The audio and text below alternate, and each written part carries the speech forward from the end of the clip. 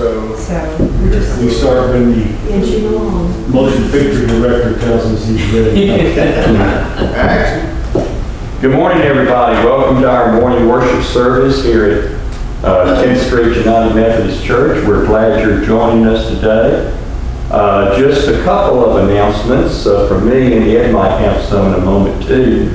We're going to be doing the Lenten Bible study starting Wednesday, March the 1st, and going through Wednesday the 29th, the 5 Wednesdays in March, at 7 o'clock each Wednesday night in Fellowship Hall. And we are using Adam Hamilton's newest book, which he wrote for a Lenten Bible study, which is a study on the Gospel of Luke, called Luke, Jesus and the Strangers and Outcasts. And and the books have come in. I've got them on the back pew back there, and they cost $15. So if you want to get you a copy of the book, whenever you can, they'll be available here at the church, and we'll hope to have you at the study, which starts Wednesday, March the 1st. And we always have a great time with these studies. People from Thrall come in and join us, and some people from First Church, and it's always good to get the different folks together, and we have a good time of fellowship and a good time of study. So we invite you to join us for that. And also, next Sunday is the first Sunday in Lent. So we'll be, going towards Easter, which will be on April 9th. So hard to believe it's already here, but it is. So we have we'll have some good worship opportunities coming up. And I'll let Ed make any announcements he wishes to make, and then we'll begin our service. Ed? Two basic announcements. One, remember we voted last week, we're going to forego an Ash Wednesday service here. We invite you to go to either the Episcopal Church or First Church, wherever you want to go. If you want to go for Ash Wednesday, we just didn't have a overflow interest here in doing one here. But in lieu of that, Travis and I got together, and we're going to have an administrative board meeting online Ash Wednesday evening at 7. So Ginger, if you'd send out notices to everybody about, Travis will get the Zoom, Much better. Zoom connection tomorrow, Yeah. and everybody should have it by Wednesday. And a board meeting can be an act of repentance in and of itself. Yeah. As Travis points out, a board meeting can be an act of repentance anyway. So anyway, we don't have a lot to talk about. We just want to look ahead and see where we're going to go for through the spring, and financially discuss where we are financially and that sort of thing. Which, by the way, we're okay yet. All of the limbs have been gathered up. Now, they haven't been picked up here at church. Most of them have been picked up at the parsonage, so we're in good shape there. Are there any other announcements we need to be aware of congregation-wise? We're still hunting a pianist. Oh yeah, we're still hunting a pianist. I made an approach the other night at dinner, but I didn't get a negative or a positive reply. It's one of those, I'll think about it, and so hopefully they'll think about it. All right, no other announcements? Why don't we stand and join in our call to worship? God said, "This is my son, the beloved. Let us worship you, O beloved God." God said, "Listen." We want to hear your word in this day. God said, "Do not be afraid." We lay our worries at your feet. And after all this was spoken, God was quiet. Still our souls, quiet our minds, and prepare us to be transformed, Holy God. And our opening hymn is number 451 in the hymnal, but you see the words there. And Franklin, hopefully you'll lead us. Be thou my vision, O Lord of my heart, not be all else to thee, say that thou art. Thou my best Lord, my day or my night, where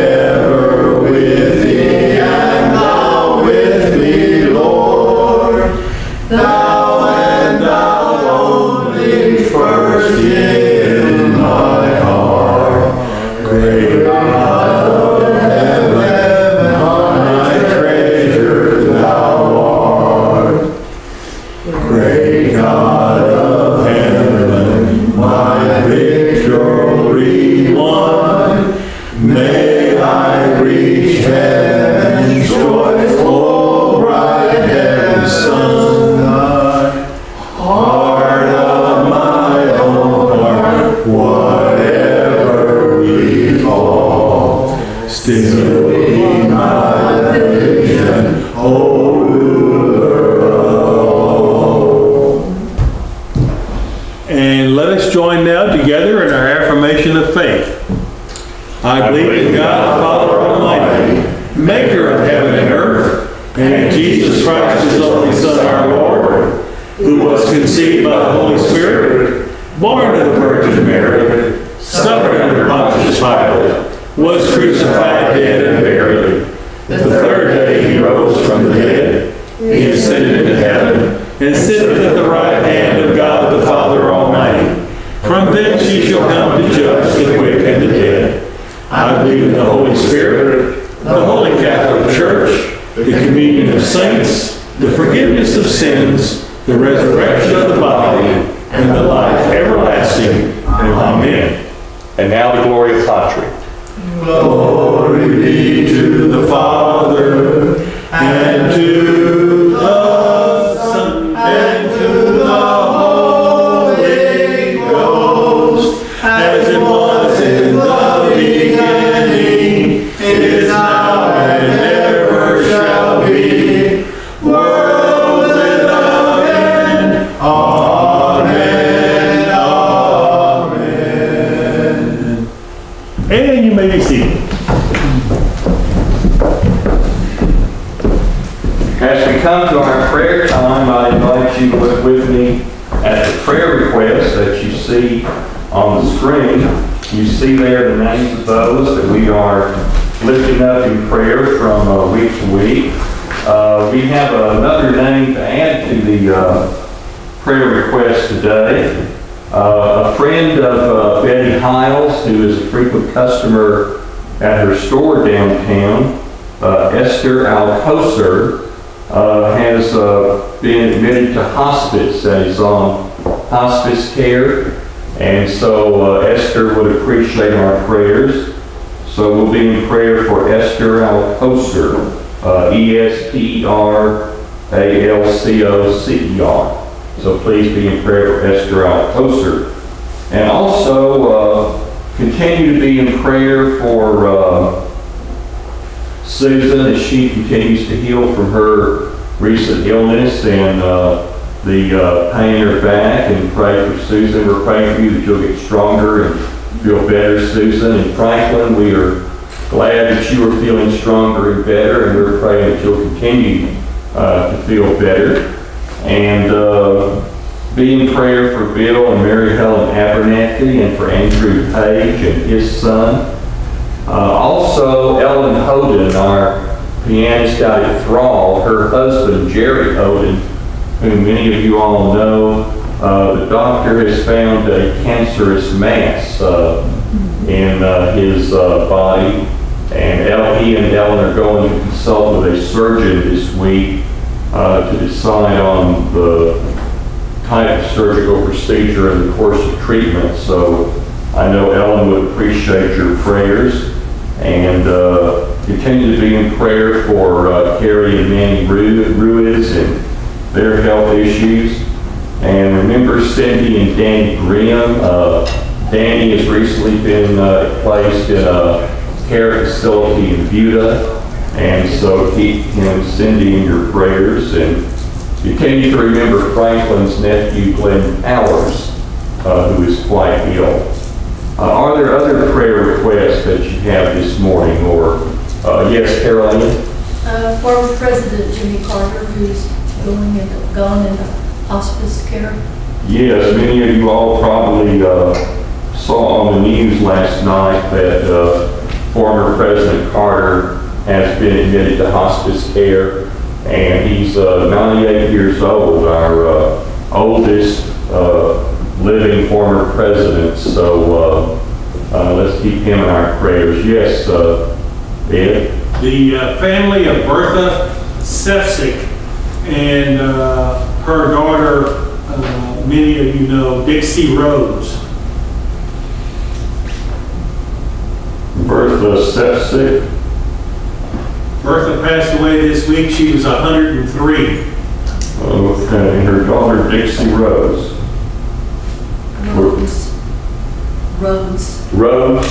The age, like With a D, Rhodes. Rhodes, okay. We'll remember Bertha Sepsic and her daughter Dixie Rhodes. And are there other prayer requests? Are there any birthdays or anniversaries in the week before us?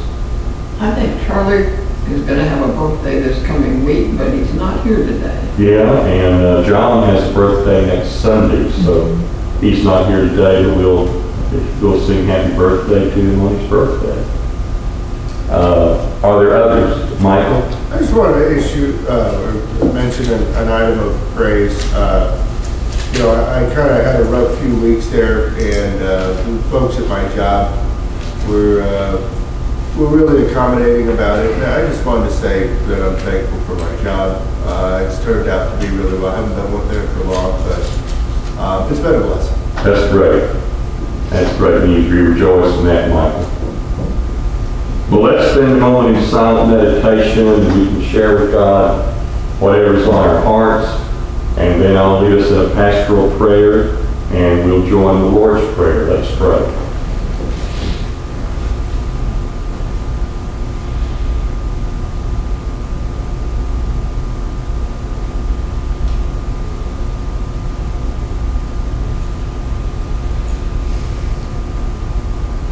Almighty God, we thank you for the gift of this day. We thank you we can be in your house worshiping you together today. Bless our time together. May we be drawn closer to you and to one another. May we catch a fresh new vision of your will and purpose in our lives. We pray for those in our fellowship who are ill or who have needs of any kind. We say a special prayer today for Esther Alcocer and pray,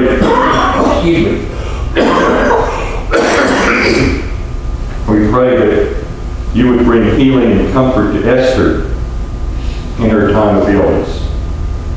We ask that you would be with the family of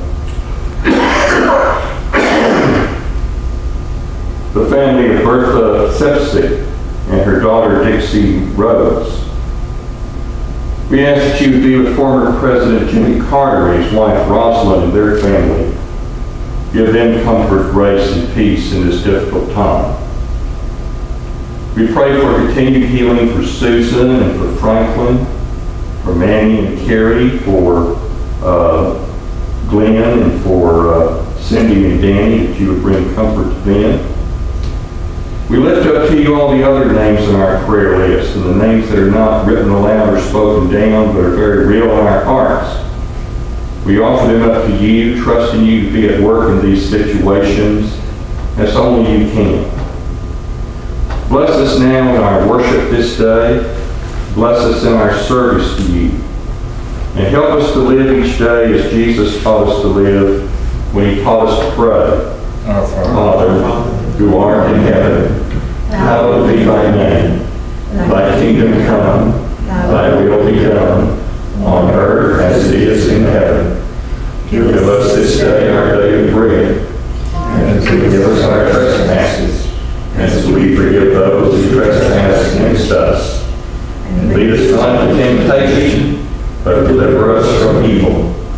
For thine is the kingdom, and the power, and the glory forever. Amen. Now we have a message for our young disciples. I have something I'd like to show you all. This is a battery-operated lantern that I have. Kind of came in handy during the time we were without power recently. But this has several neat features. It has different settings. You see how bright it is, what a bright light shuts out. You can dim the light as to a lower setting. If that's too bright, you can dim it to an even lower setting. But watch this. You can also press the next button, and it gives an emergency blinking red light. Isn't that cool? And if you're out of your car somewhere and break down, and for whatever reason your flashers are not working, or if you're somewhere and just want to attract the attention of people who are coming to help you, you can use this and help them find you easily if it's at nighttime. Something like this can come in handy in emergency situations. You know, prayer is also like an emergency flasher, but we don't have to have batteries and a lantern to pray to God. We can pray to God anytime, wherever we are. And whenever we send out a request to God, God hears us. And God may not answer immediately or in the way we think He should, but God always answers with our best interest at heart. And God loves us and cares for us. So whenever we are in desperate situations or we just need someone to talk to, we can always talk to God. Prayer is an emergency beacon that always works and that always gets us in touch with God.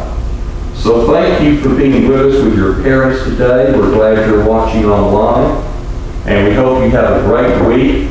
And the next time you use a lantern or a light of any kind, think about how prayer helps us get close to God and helps us stay in touch with God. I want to.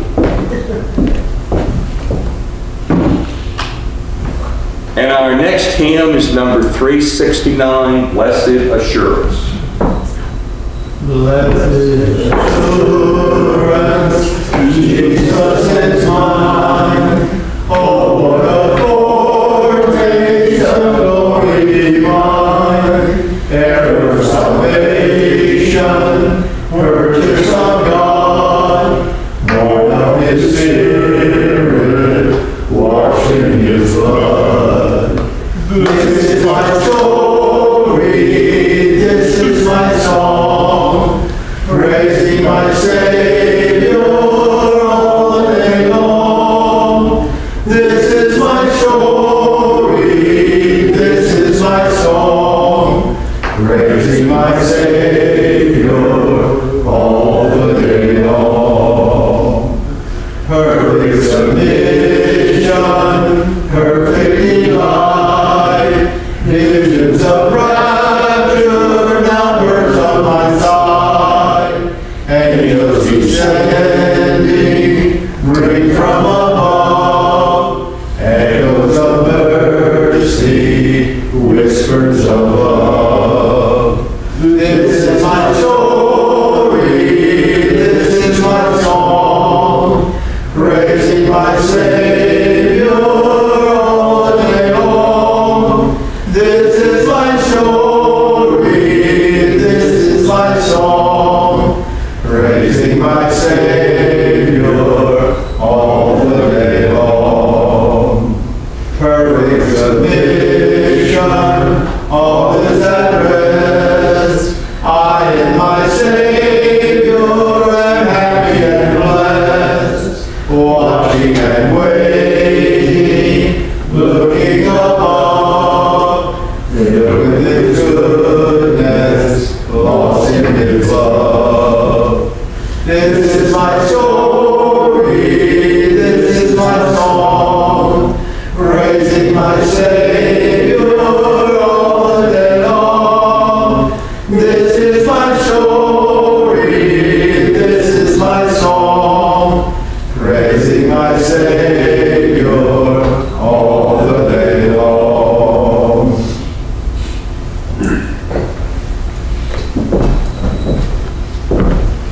If the ushers will come forward, we'll receive our offering.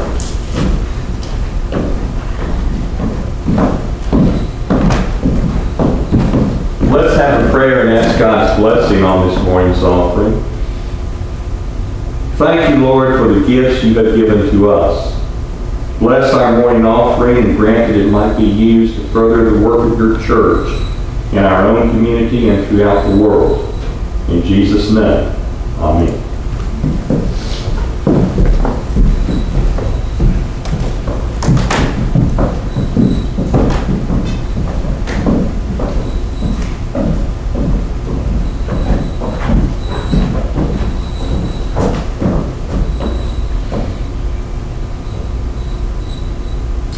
And now as the offering is presented, let's stand and sing the doxology. Praise God from whom all blessings flow. Praise Him, all creatures here below. Praise Him above you. praise Father, Son, and Holy Ghost. Amen. Be seated, please.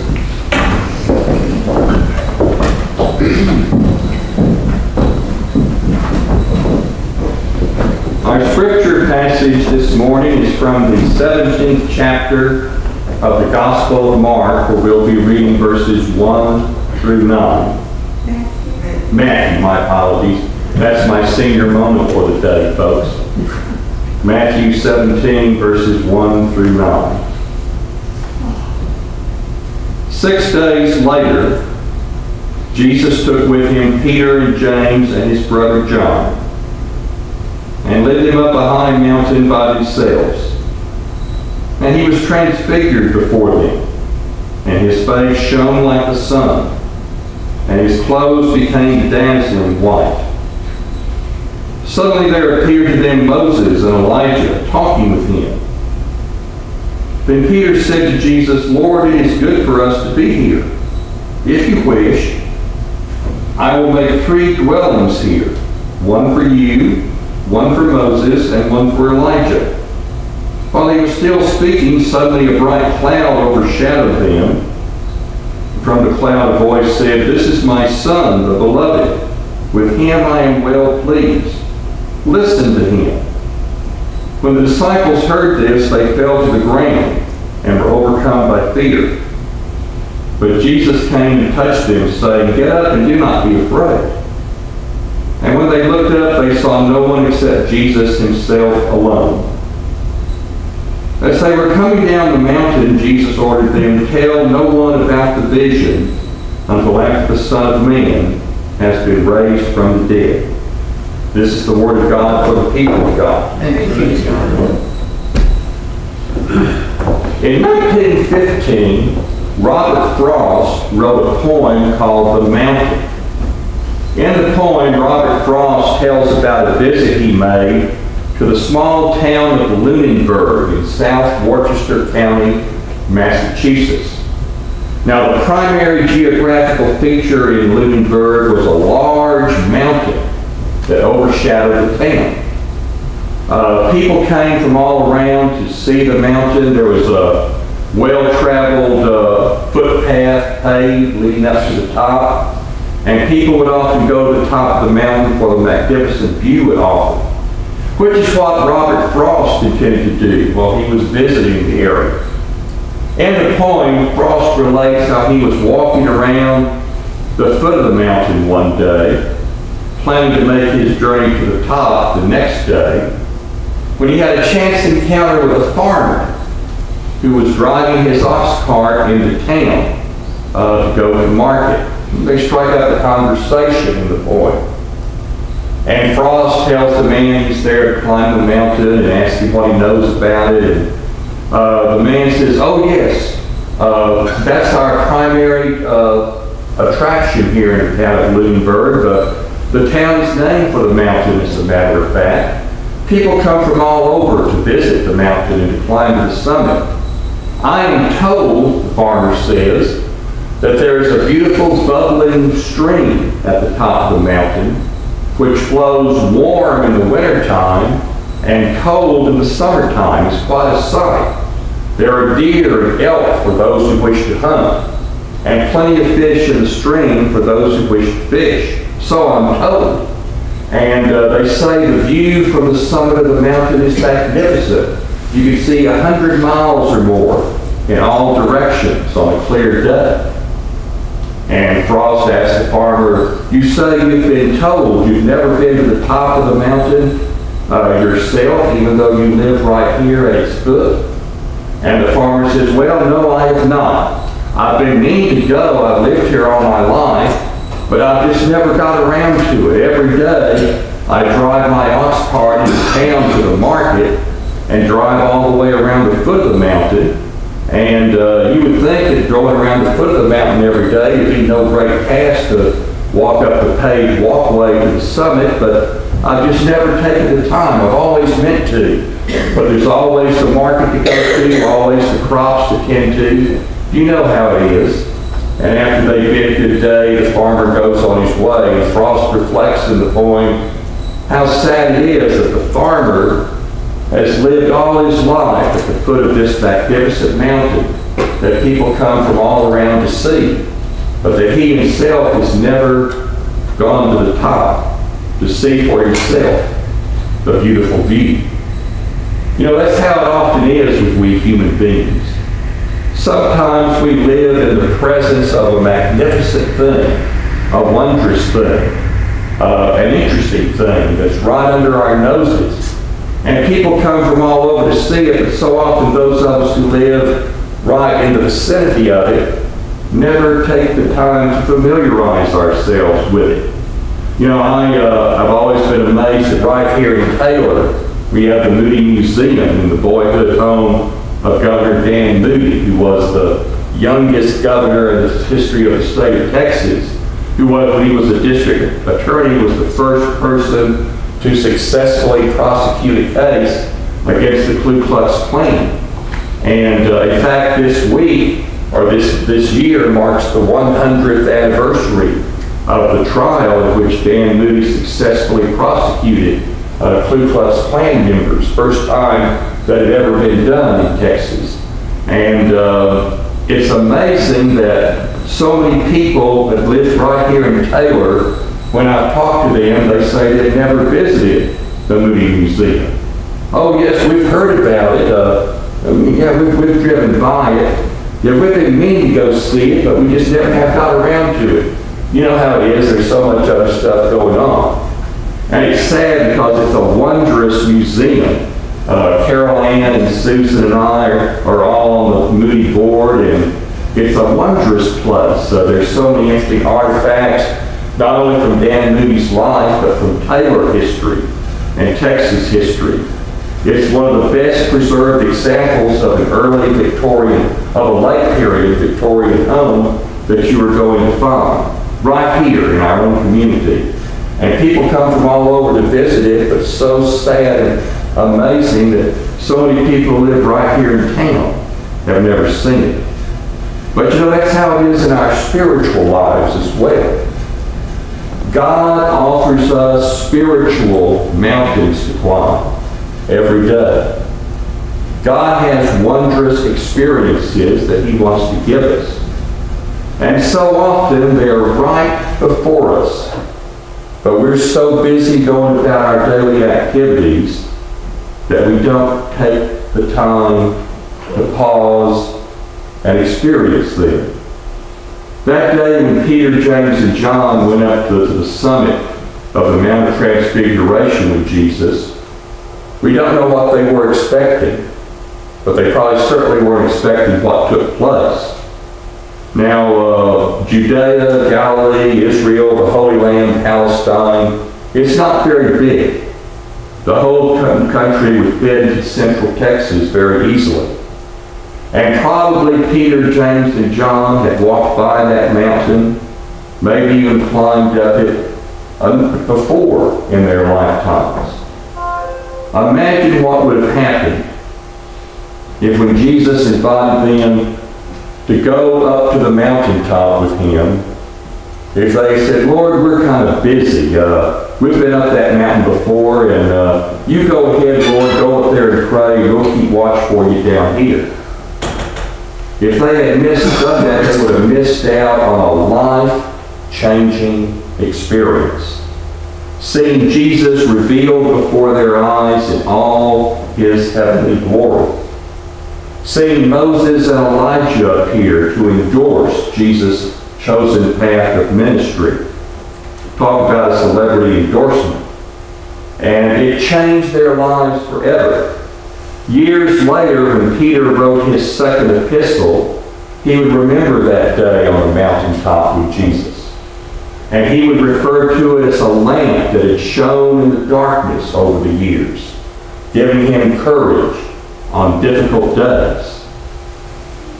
God often has spiritual mountains that are right before us that He wants us to climb, where God wants to speak to us and help us look at life and ourselves and others in a totally new way. Now, they're not cataclysmic events. They're not mighty transfigurative events lots of times. God usually speaks to us through simple, everyday, ordinary people and experiences.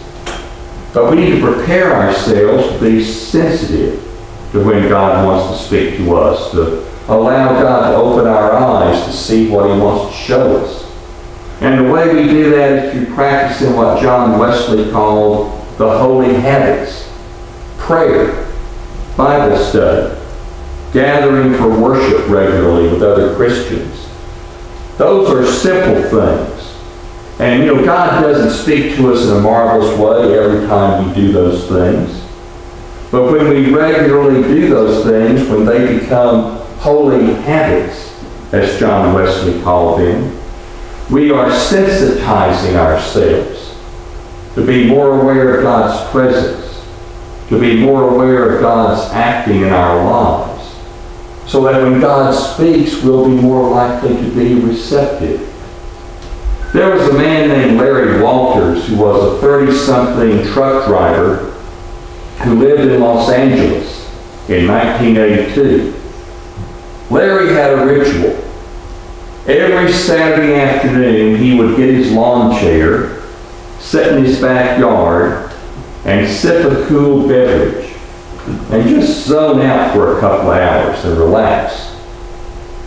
But one day, Larry got to thinking that he'd like to try something different. He'd like to see his neighborhood in a different way than just sitting there in his lawn chair every Saturday afternoon.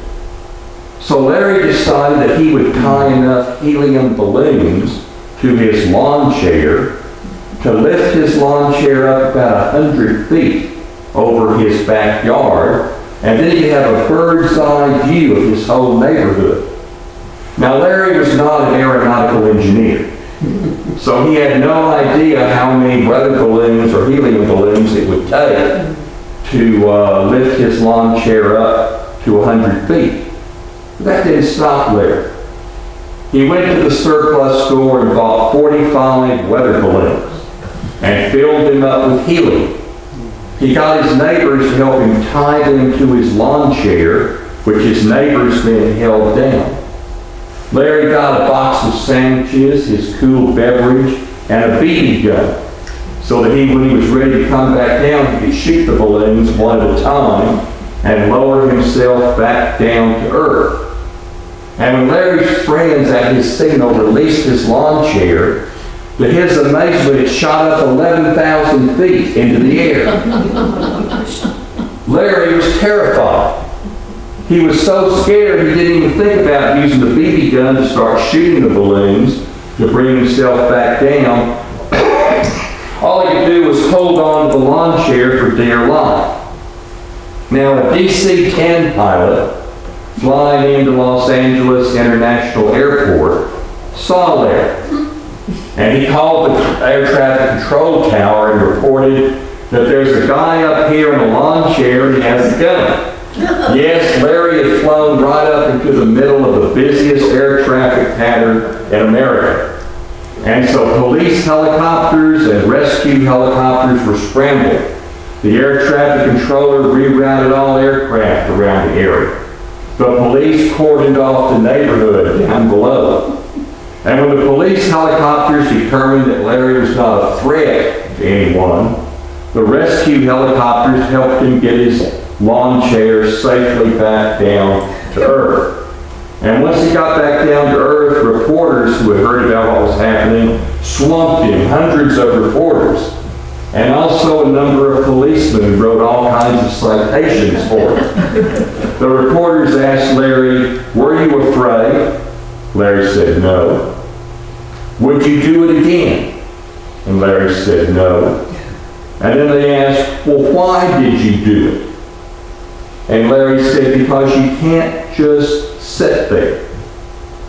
Now, what Larry did was not wise. He could have killed himself or injured himself. He could have killed or injured someone else. He did disrupt air traffic for miles around and cause a lot of worry and anxiety. But something was stirring deep within Larry.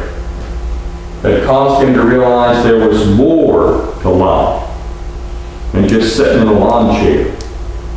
That there's more to life. There's a better way to look at life. There's a way to see more of the wonder in life. One night a man checked into a hotel very late in the evening. He went up to his room and settled in, and then decided that before the lounge closed he would go down and relax and have a drink before he went up to his room to go to bed for the night. Later that night, the man called the front desk and says, "What time does the lounge open in the morning?" And the young desk clerk replied, "At 9 o'clock, sir." He thanked the desk clerk and hung up. A few hours later, he called back, "What time does the lounge open in the morning?" "It still opens at 9 o'clock, sir."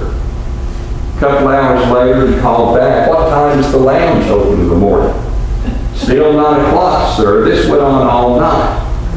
Well, just before the young desk clerk that went off his night shift early the next morning, the hotel manager came on to relieve the young desk clerk and asked him how it had gone during the night.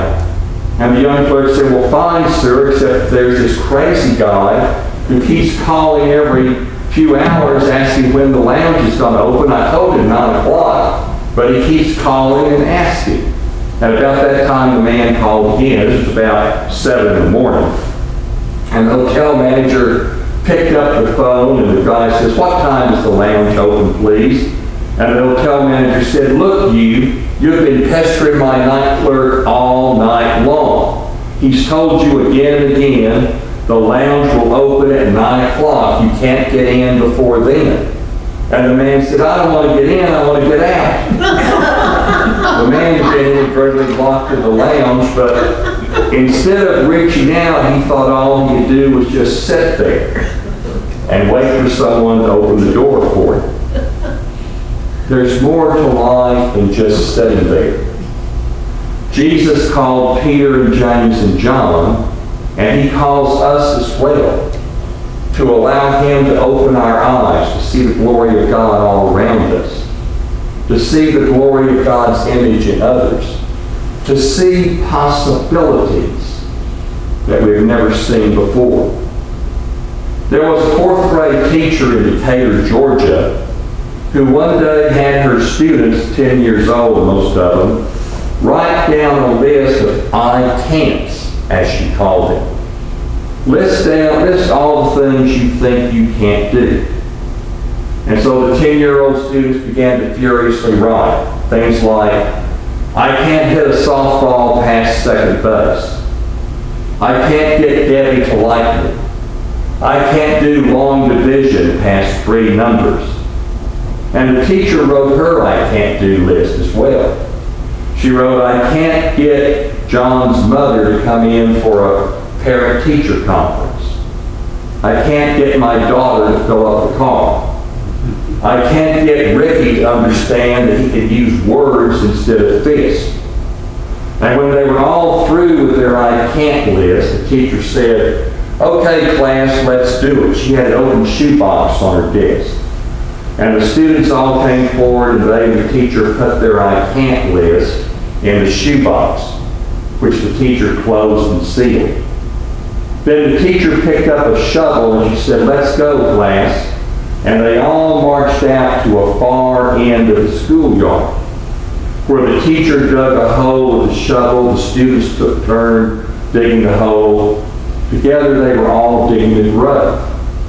And when they dug a nice grave, as the students stood by and watched, the teacher reverently put the shoebox in the grave. And then she and the students each took turns with the shovel, shoveling dirt in the grave and filling it up. And then the teacher said, "Class, let's join hands and bow our heads." They formed a circle around the grave they had just dug, and they held hands, and as they bowed their heads, the teacher gave a eulogy. "We are here today to pay our final respects to I Can't. During his lifetime, he touched the lives of every person on earth in one way or another, some more so than others. I Can't is survived by his lesser-known siblings, I Can, I will, and I'm going to try. They are not as well known or as powerful as I can't was, but with our help in time they might become so, and be able to make an even bigger influence on the world for good than he made for bad. So we put I can't here to rest in peace, and now may we all pick up our lives and carry on without him. And then they all marched back to the classroom where they had cookies and punch and popcorn. The teacher cut a big tombstone out of a gray piece of construction paper. She wrote R.I.P. at the top of the tombstone, and I can't beneath it, and beneath I can't's name the day's day.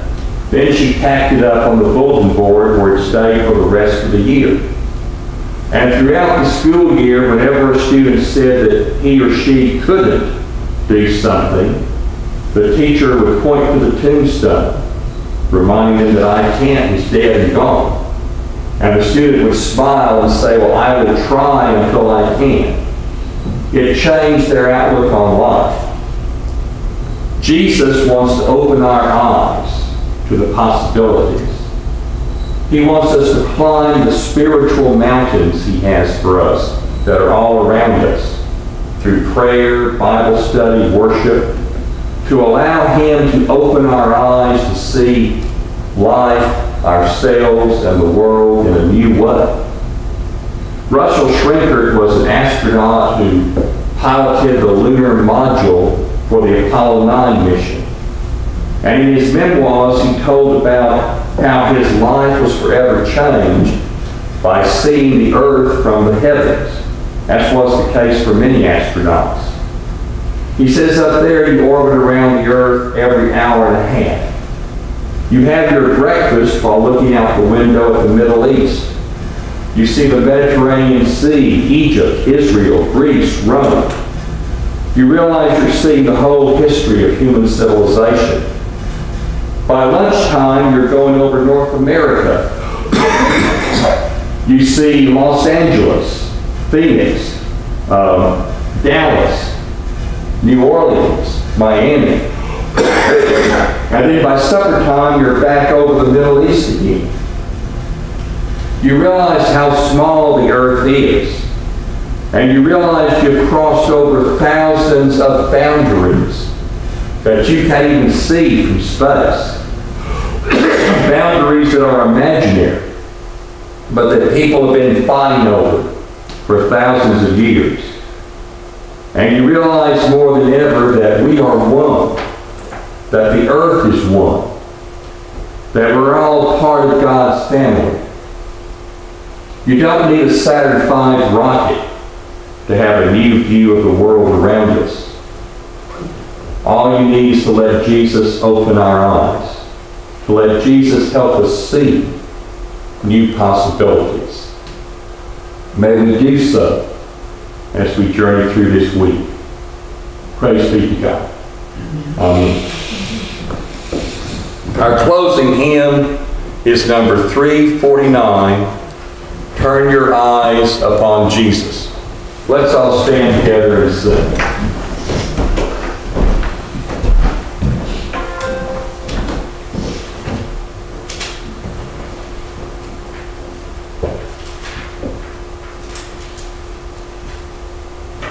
Turn your eyes upon Jesus, look full in his wonderful face, and the things of earth will grow strangely dim in the light of his glory and grace. And now may the grace of God and the love of Christ and the fellowship of the Holy Spirit be with you and abide with you now and always. Amen. Amen. Go in peace and stay safe.